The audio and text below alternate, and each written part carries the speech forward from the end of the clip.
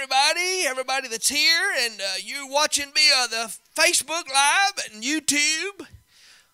We're glad you're watching tonight. Kelly Price, good to have you watching tonight. And, of course, my friend Dwight Cockrell down there in Puckett, Mississippi.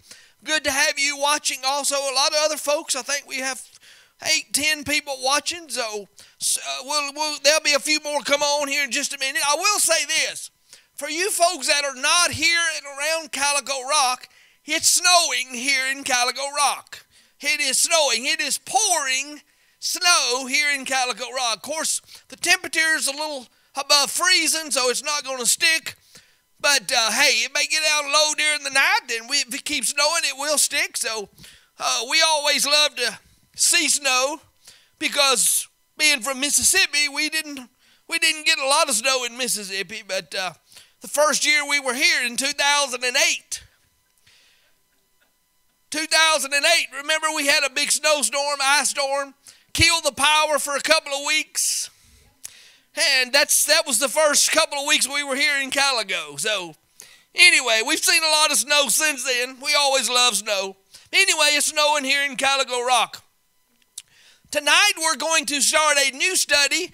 Remember, I've told you we're going to be looking at 5 chapters, encouraging chapters during times of trouble, during times of stress.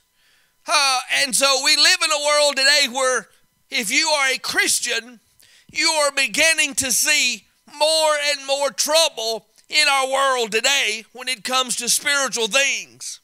I don't know if you watched television, but I believe it was yesterday they had a Jericho march on the Capitol in Washington, D.C. They had a Jericho march.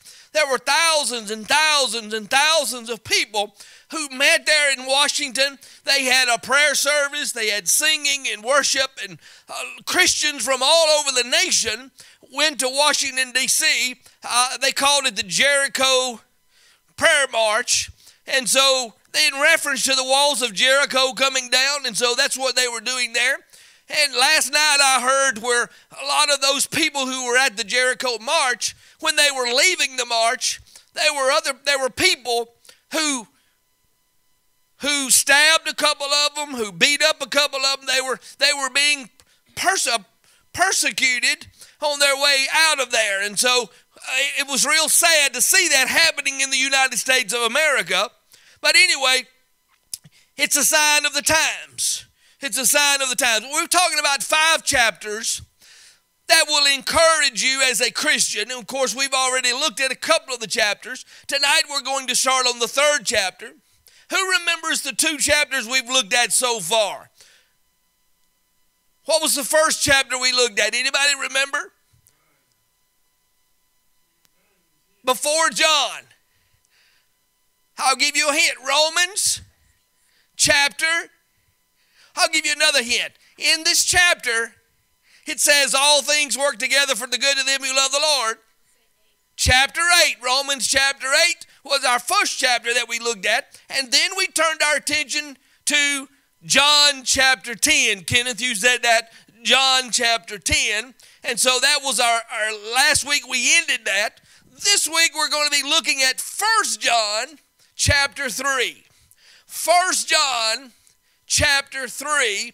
So if you have your Bibles, and I pray you do, please be turning there. 1 John chapter 3. Small book toward the end of the New Testament. 1 John chapter 3. Tonight we're going to try to get through the first 3 verses. I'm not going to try to keep you a long time because of the snow and the roads and things. But we'll look at the first 3 verses of John chapter 3. And so while you're hunting or getting your place there in 1 John chapter 3, let's begin with a word of prayer, okay? Thank you, Heavenly Father, for this day. Thank you for the snow. Lord, thank you for these who've come out tonight, those who are watching. Lord, over the internet, we just pray a special blessing upon them. Lord, as we look at your word tonight, Lord, I pray that I would rightly divide your word, the anointing would fall. Lord, that you would penetrate our hearts and encourage us with your word tonight. We love you, and Lord, we thank you. In Jesus' name we pray. And all God's people said, amen. Hey, Johnny dear. Hey, Johnny dear. Jackie friend, I just texted you, checking on you. So glad you're watching. Anyway, 1 John chapter 3. Let's read the first 3 verses. We'll try to get through those tonight. Behold, what manner of love the Father has bestowed on us, that we should be called children of God. Exclamation point. Exclamation point, I was taught in school, means excitement, right? And this old Southern Baptist preacher, I like it when I see exclamation points because I like getting excited. So, John here says, in other words, behold what manner of love the Father has bestowed on us, that we should be called the children of God. Boy, he was excited about that. We'll talk about that in just a minute. Therefore, the world does not know us because it did not know him. Beloved, now we are children of God, and it has not yet been revealed what we shall be, but we know that when he is revealed, who is he talking about there? How do we know it's Jesus? Is the word he capitalized? The word he is capitalized, so it means divine. And so he is talking about Jesus there. But we know that when he, Jesus, is revealed, we shall be like him, capitalized again, talking about Jesus. For we shall see him, Jesus, as he, capitalized, Jesus is. And everyone who has this hope in him purifies himself just as he, capitalized, Jesus, meaning Jesus, he, just as he, Jesus, is pure. So let's stop right there and let's talk about this. First, I want to kind of give an introduction here about these 3 verses. In these 3 verses, we talk about, or the writer is talking about, the love of God. The love of God. There is no greater subject in the entire universe, in all of the world, there's no greater subject than the love of God. Would you agree with me on that? Why is it such a wonderful subject? Well, let me tell you. Because if God loves us, if God loves me, it means that he's not far off. It means he's not in outer space somewhere that I can't get to him and he can't get to me. It means that God is not distant. It means that God is not unreachable. It means that God is not unconcerned with the world. It means that God is not mean or vengeful, that he does not cause all the bad things to happen, the bad things that happen to us, such as accidents and diseases and death. The love of God means that God is not hovering over us looking for every mistake we make so he can punish us. Just on the contrary, when we talk about the love of God, God is love, my Bible tells me. That means everywhere you see the word love in the Bible, you can put God's name in there. And everywhere you see God's name, you can put love in there. Amen.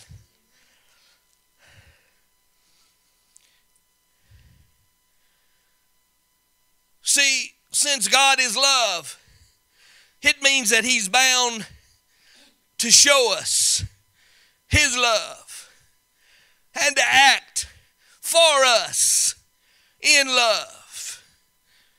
Amen. It means that God cares for me and he looks after me. He looks after you and cares for you. It means that God will help us through our trials and our temptations.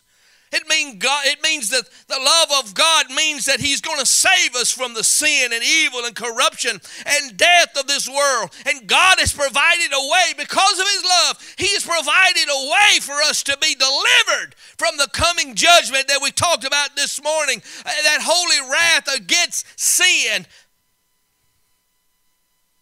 But here's something else. If God loves us and has demonstrated His love to us, then He must expect a response. Because of His love toward us, He must expect a response. You say, Brother Kevin, what is that response? God has showed His love toward us. God expects us to love Him. God expects you to love Him. Oh, we proclaim God is love and He loves us, and that's true 100%. But let me tell you something. I believe God expects us to love Him in return. See, if someone loves us and we don't accept that love, we don't love in response, then His love never actually touches us. Because if His love touches us, it changes us and calls us to respond to that love. If someone loves you and you don't accept that love, then actually you never accept the love that that person gives you. So God expects love in return. We're going to talk about that. It's actually, it's right there in front of us in the first 3 verses. We're going to talk about that here in just a minute. So anyway, let's go to verse 1 and let's talk about it. That was just kind of an introduction. Took 15 minutes of our 30-minute time, but hey, anytime you can talk about how much God loves you, it's worth it, amen? Woo, praise the Lord. That's encouraging. That's encouraging to know that God loves us so much. So verse 1, we'll go back and reread it because there's a couple of things I want to point out. Behold, what manner of love the Father has bestowed on us, that we should be called children of God. Therefore, the world does not know us because it did not know Him. Right off the bat in the first verse of 1 John chapter 3, it talks about the love of God being bestowed on us. And then it gives us the reason behind the statement that he makes in the very first part. He gives us in the second part the reason that he made the statement in the first part. And here's what I'm talking about. There is a great privilege of God's love. And he mentions it in verse 1. See, the great privilege of God's love is that we're called His children. Amen. The great privilege of God's love is that we are called the children of God. Just think for just a minute how astounding this is, that we in our current state could be called the children of God, the children of the man of the universe that created everything, that spoke it into existence, the great creator, the one that has all power in heaven and earth. I'm talking about God Himself being called His child. What a great privilege it is, amen. What a great privilege. The supreme majesty of the universe, the supreme intelligence and power that created all things. I believe there's no greater privilege one could have than that is to be called the child of the Most High. Would you agree with me on that, amen? 2 things I want to talk about here. First of all, it's the love of God, because of the love of God, that this privilege has been bestowed upon us.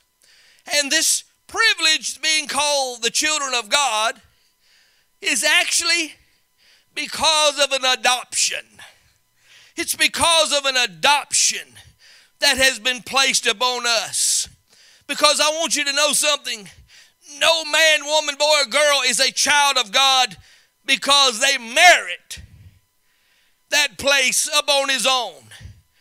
Because the fact is, my friend, mankind has rebelled against God. Man has chosen to go his own way in life and to do his own thing. He has wanted little, if anything, to do with God. He's not wanted the restraints of God upon his life. He has preferred to make his own way through life. Therefore, man has rebelled against God. Man has ignored God. Man has neglected God. Man has cursed God. Man has disobeyed God. Man has disbelieved God. Man has rejected God. Man has denied God. So it's nothing you and I have done within our own self that should give us the classification of being called children of God. Would you agree?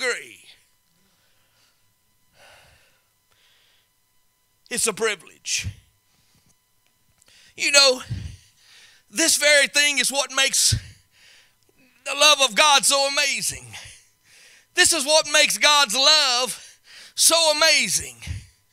Because you say, why you talk about that, Brother Kevin? Let me tell you. Because it's while we were in rebellion, while we were rebelling against God, while we were opposing God, while we were sinners and enemies with God, while we were standing against God, while we were in wrath and in enmity with God, while we wanted little anything to do with God, that's when God bestowed his love upon us.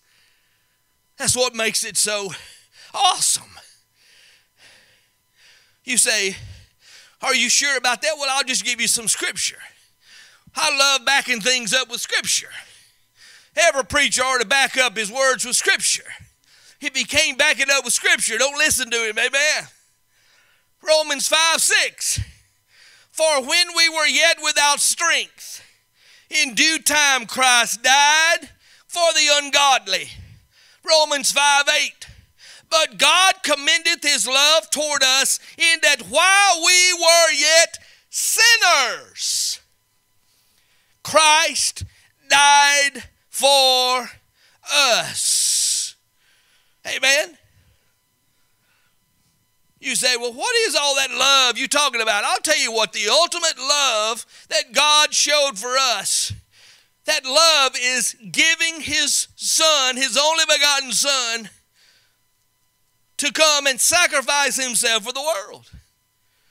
No greater love have man than this, than he laid down his life for his friend. The greatest love that he showed us was sending Jesus, his son, to die for our sins. We know that God loves us because he sent Jesus here. God didn't have to do that. God didn't have to do that. He could have just left us in our sin. He could have sent us, we were all headed to hell. He could have just let us alone and we would have ended up there. But he loved us, and because he loved us, it's because he sent Jesus. That's how we know he loves us. He didn't want us to die in our sin. Amen? Aren't you glad? Aren't you glad? He didn't leave you alone. Amen? Aren't you glad that he loved you so much? Come on now. Some of y'all ought to be shouting out there on Facebook, amen. I see amen, Jackie friend, you saying amen. Amen. Praise the Lord. My cousin down in Texas, she always says praise the Lord, amen. She loves to, that's like saying sick 'em to a dog on a preacher, amen. But anyway, because of Jesus, God is now able to receive us not as sinners, but he's able to receive us as righteousness. Not because of ourselves, but because of Jesus' righteousness. Boy, I'm going to tell you, that's some shouting ground. God is able to accept us in his family. God is able to accept us in the family of God. He's able to adopt us as the children of God. He doesn't see us as sinners anymore. He sees us as the righteousness of Jesus Christ. If we will only accept what Jesus has done for us, if we will put our faith and make it a live faith instead of a dead faith, That's the difference. Believers and unbelievers. The difference of believers and unbelievers, they all have faith. The Bible tells us He has given every man the measure of faith. Every person that's ever been born has been given the measure of faith. There's enough faith put in every person by the God Almighty that will allow them to be saved if they will only accept Jesus Christ. But there's a difference. Some people's faith is dead. Some people's faith is alive. The devil has faith, but his faith is dead. Dead faith will never accomplish you anything. You have to put your faith to work and make it a lively faith. I'll tell you what, everybody that was saved, you were saved through faith. God's grace, but it was your faith in that's the reason you're saved tonight. You took that faith that God gave you and you made that faith become alive. When you said, like this morning, our message, I'm a goat. I want you to make me a sheep, amen, and become my shepherd, amen. And there your faith become alive in Jesus Christ. Boy, we just got through the first part of verse 1. I don't even think we're there really yet all the way. Look at the second part. Therefore the world does not know us because it did not know Him. Now the Word of God says here that the world doesn't know or understand believers. The world doesn't understand believers. You know, what I talked about happened in Washington last night about people who got beat up. I think there was 2 stabbings and so people stabbing Christian folks and things of that nature. Now we know why Christians are mocked and ridiculed and persecuted by the world. The Bible says the world doesn't know you. The world doesn't know us. And it says because they didn't know Him. And who was Him? Jesus Christ. Remember the story? Jesus came and His own received Him not. Even the religious folks didn't know Him as the Messiah. Amen? The world doesn't know us. Remember, they're spiritually blind. You've heard me say this many times. The problem is many times we as Christians expect the unbelievers to act like believers. Folks, unbelievers are not going to act like believers because they're lost. They're spiritually blind. They're going to act like people who are spiritually blind. We are spiritually alive. The blinders have been taken off of our eyes. We can see spiritual things because of Jesus that now lives within us. And because of those blinders that have been removed, we can see spiritual things. We expect the whole world to see spiritual things. You'll find yourself saying, I just can't believe they don't see that. I just can't believe they believe that way. I just can't believe they don't see it. It's right before their eyes. All this is going on. It's because they're spiritually blind. Now, if you're out there listening and you're spiritually blind, guess what? God can remove those blinders tonight. Amen? Salvation can come in your life, and Jesus can change you. Amen. But anyway, the world doesn't know or understand believers. And we don't need to expect them to understand us or understand us because they're spiritually blind. Amen? Now, Matthew 10:17 says, but beware of men, for they will deliver you up to the councils, and they will scourge you in their synagogues. Matthew 24:9, then shall they deliver you up to be afflicted, and shall kill you, and shall be hated of all nations for my name's sake. I'm going to tell you, if anybody promised you that Christianity was going to be a rose garden, I'm going to tell you, you heard that old song, I never promised you a rose garden. We've had it mighty good here in the United States. We've been blessed. God has blessed us. And we've not been persecuted or prosecuted because of our Christianity. But folks, I want to tell you, the world's getting darker and darker and darker every day. Jesus' coming is closer and closer and closer every day. And if His coming is prolonged, there will be a time, my friend, even in these United States of America, the Bible is not a lie. Amen. It's truth. It's pure truth. The Bible tells us that there will come a time where it will even cost us our lives to be a Christian. You say, preacher, I don't like the way that sounds. Well, I'm going to tell you what. There's coming a time, if God prolongs His coming, and if you live long enough, you'll see that's already happening in other places, amen. It's already happening in other places in the world. Missionaries being killed every day. People in other countries who profess to be Christians are being killed every day. God has just blessed us here in America. Hey man, we need to have revival here in America. We need to be a 2 Chronicles 7:14 America. We need to get on our knees before the Lord. We need to repent of our sins, and the Lord will hear our prayers, and He'll forgive our sins, and He'll heal our lands. But it starts in the house of the Lord. It doesn't start with the unbelievers. Revival always starts with God's people. Amen. Praise the Lord. Whew, our time is getting close. I've just got through with verse 1. Verse 2. Now, verse 2 is talking about the return of Jesus Christ.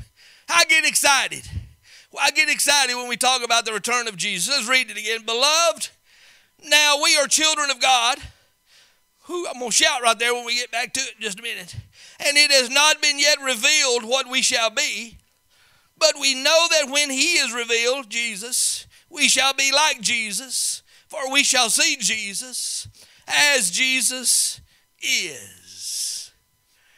I want you to know this verse is talking about the final transformation of the believer. But before we get to that, I want to get you excited because the beginning of verse 2 says, Beloved, one day we're going to become the children of God. No, that's not what it said. Amen. I'm going to tell you, I told you to get excited here. I'm reading from the New King James. I don't know what your version says, but mine says, Beloved, N-O-W. Now, we are children of God. Not one day you're going to be a child of God. My friend, the Bible clearly states that we are children of God right now. Your eternal life started the day you got saved. You don't have to wait till you lay this old body down and take the last breath down here to receive that. My God bless you. Hey, man, we have eternal life right now. We're living in it right now. It started the day we were saved. I'm a child of God the moment I asked Jesus to come into my heart and save me. Amen.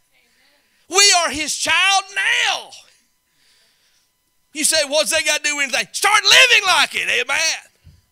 Start living like the child of God that He says you are.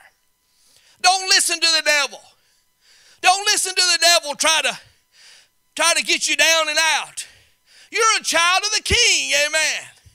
You're a child of the King. He's going to talk about that in verse 3.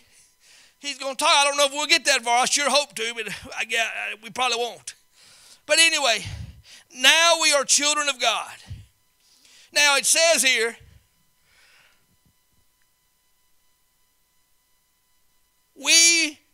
but we know that when He is revealed, we are children of God, and it's not been revealed what we shall be, but we know that when He is revealed, we shall be like Him. Let me tell you something. When Jesus comes, or you take your last breath here, whichever comes first, kind of like a warranty on a car, right? Any of you ever had a new car? I think I've had 2 new vehicles in my entire life. First one was a truck, and the second one was a car. We don't have either one of those. The first one tore up. The third day we had it. It cost us the life of one of our children.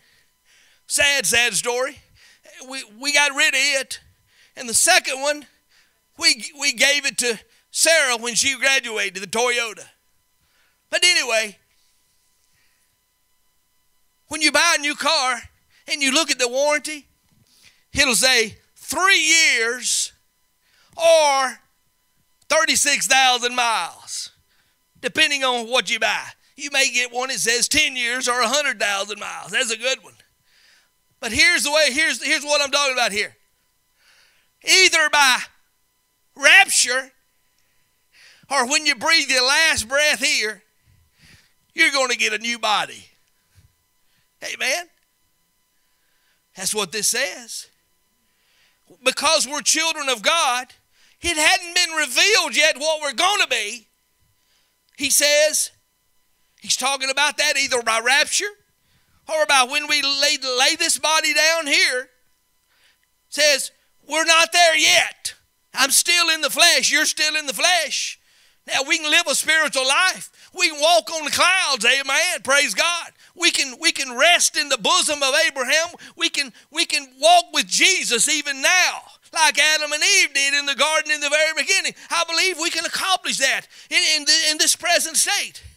But we still have diseases, and we still have problems within this old flesh. We have pains and ailments, and we fall and we break things, and our cells don't reproduce as we get older like they did when they were younger, and we start having wrinkles, and we don't look as good as we used to, and our hair turns gray or turns loose, one or the other. Like Johnny Deere, his hair turned loose. But I'm going to tell you something. One day, all that's going to change. One day we're going to be transformed and we're going to have a new body. You say, what kind of body we're going to have? Well, I'm going to tell you what this verse right here says. What does it say? It has not been revealed what we shall be, but we know that when he is revealed, Jesus is revealed, when Jesus comes back, or either we meet him through death, it says right here, what does it say? We shall be what? Like him. You're going to be like Jesus. That's kind of hard to comprehend. But that's exactly what the Bible says. We shall be like him. And then he goes on to say, for we shall see him as he is. Let me tell you something. There's never been a person in the flesh who has seen Jesus as he is and lived to tell about it. Now Moses, we know, saw the backside of God, amen. But God told Moses, remember what he told him?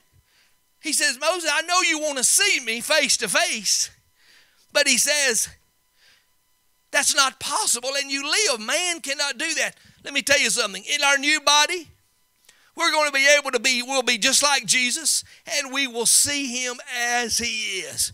You think he was something when he was here on earth? Let me tell you something. You ain't seen nothing. Yeah, it's bad English, but it's good sense. You ain't seen nothing yet. Amen. Think about it. You say, well, what's the difference? The Bible says Jesus is light, and in him there is no what? What does it say? There is no darkness. In him is light, and there is no darkness. You're going to be like him. That means you're going to be light, and there will be no darkness within you. Man, that's exciting. Our time is up. I sure wanted to get to, well, let's go ahead with verse 3. And everyone who has this hope in him purifies himself just as he is pure. Because the love of God has been bestowed upon us, and we are his children, and because we're going to be like Jesus and see him as he is, he says in verse 3, then you need to live like it. That's what verse 3 means. Then you need to act like it. You need to live like it. You need to walk like it. You need to talk like it. You need to dress like it. Come on, preach a little bit now, amen. We need to act like who we are, and that is the children of God, amen. He says here in verse 3, and everyone who has this hope in him purifies himself. Purifies himself just as he, talking about Jesus, is pure. Remember, Paul says we're to have the mind of Christ. We're to have the mind of Christ. How does a person walk, talk, and live, purifies himself like verse 3? It starts in the mind. It starts in the mind. The mind is the spiritual warfare. That's the spiritual battlefield. Our mind. We have to train ourselves, our thoughts. We have to take them under subjection. The Bible talks about all that. Paul teaches all this. And we have to renew our mind daily, Paul says. Daily. It's a daily thing. That renewing he's talking about is like washing a dirty set of clothes. I don't mean you think about it, you wear clothes today, you may get them a little soiled, and guess what? You go home and you put them in the washing machine, or used to, you'd wash them on a rub board. I know some of you probably have done that before. You're old enough to have done that. Rub on a rub board and wash your clothes. That's what he's referring to. He's referring to. Now you say, well, you mean I get soiled? Yes, and you know why we get soiled? Because we're in the world. We go out here in the world, and the world we rub shoulders with the world. Amen? We can't stay at home and say, I'm holier than everybody else. I need to live a holy life, so I'm just going to stay away from everybody. No, that's not what Jesus says. Jesus says, you're the light of the world now that I'm gone. He was the light, but now you're the light. And he says, you need to go out and be the light. So we have to get out in the world of darkness, rub shoulders with the world. And what happens is we hear things, we see things, things are said to us, and there's that mind warfare. Then we have to come back and we have to take all of that like the washboard, and we have to wash all that away, renew that mind daily, as Paul says. Renew it daily, get rid of that, come back to spiritual thinking. Amen. Come back to spiritual thinking. I'm a child of God. Amen. That's how you overcome that. All right. Well, we got through verse 3. A lot of stuff here, a lot of good stuff. Anytime you talk about the love of God, it's good stuff. Now, Brother Donnie, he had to leave, so I'm going to run back here, and I'm going to switch this off. So you folks who are watching via the internet, God bless you for watching. I'm finna run back here, and you're not going to see me, but this thing's fixing to go dark here in just a minute. Goodbye.